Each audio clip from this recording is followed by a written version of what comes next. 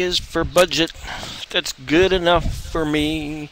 Hi, and welcome to another edition of the Nerd Enterprises Incorporated webcast. We're here to bring you the 10-minute household budget. I'm going to show you a few tips and tricks in Excel and how to set up a budget like this very quickly. And I'm going to get right into it by blowing up my screen here. And we'll take you over to my desktop. By the way, the first thing you're going to see here is the QuickBooks blog that we have. And coming up on July 1st is our open forum webinar. You can actually submit your questions ahead of time, join in on the webinar, and we'll answer your questions. I will answer your questions. And you can also, of course, ask questions during the meeting. There'll be a chat Q&A box in there where you can type your questions, and I'll give you the answers. It's a 3-hour webinar, $50 registration. Not a bad deal at all. And you can get specific answers to your questions.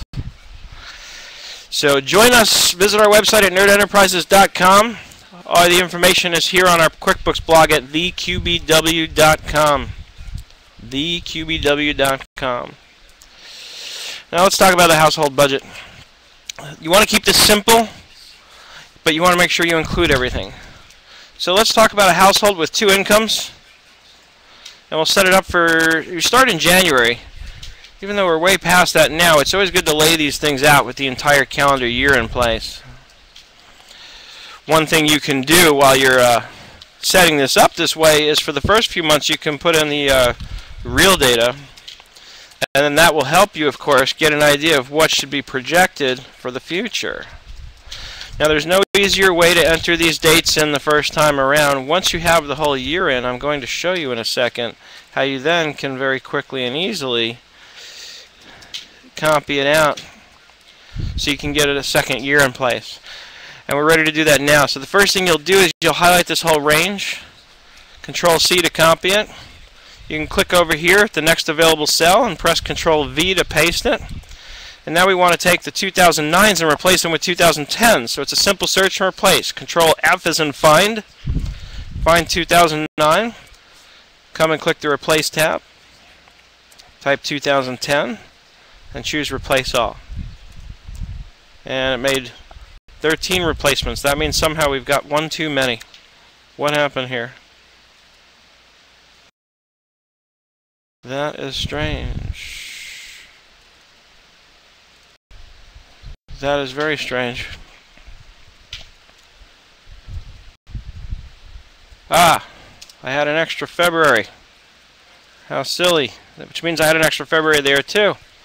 It's important to pay attention to these things because that's how you can find errors like this. Now let's say one member of the household has $5,000 a month in income and the other one $6,000. So we simply type those numbers in. And by the way, when I'm dealing with numbers, even though we're really talking about dollars, I want to format these for comma formatting. And then we need a total. This is the first formula we're going to write, and it's a real simple one. You type the equal sign, sum open parentheses.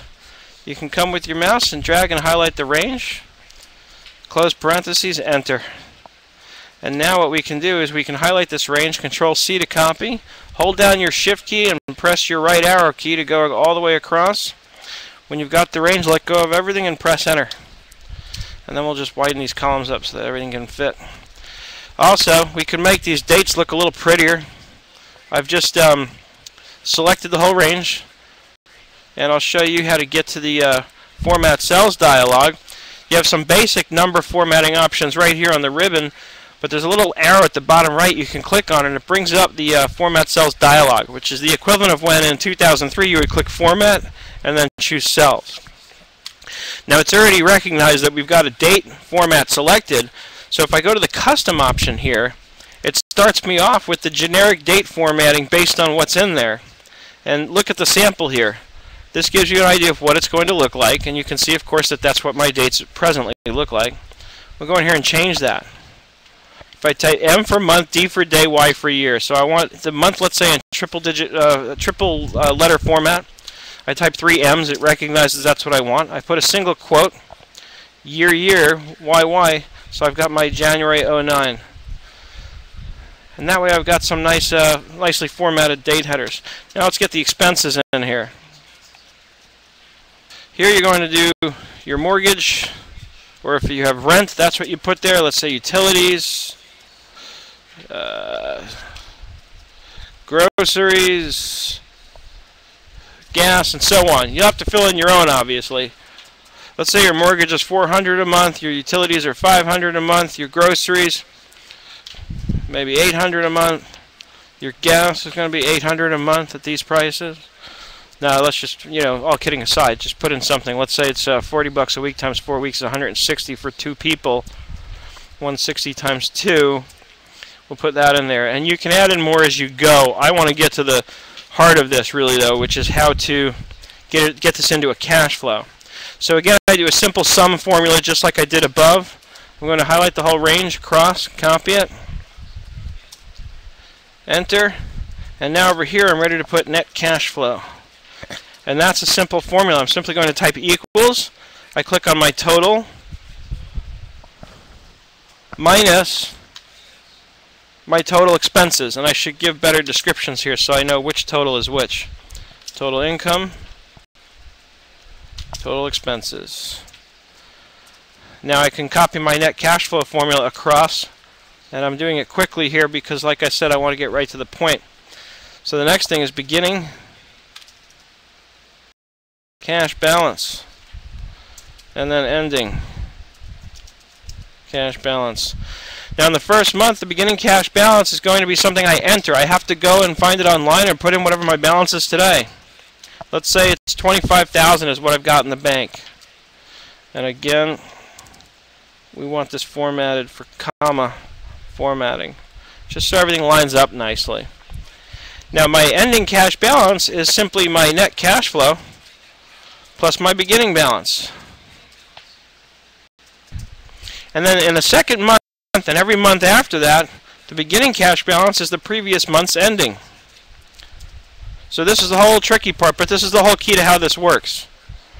And then I just copy this across. And what this tells me is that at this rate, at the end of December, I should have $150,000 in the bank. Now again, keep in mind this is not complete. It's based on the fact that we have net positive cash flow every single month of $56.20, which is not realistic. And I'll give you one example of where you're going to lose it, especially if we're owning a home. Let's go and pay some property taxes in, well, they really do. Let's say we pay them in March. Then April we're going to pay our income taxes, right? And then property taxes come up again, and we really have till December to pay them.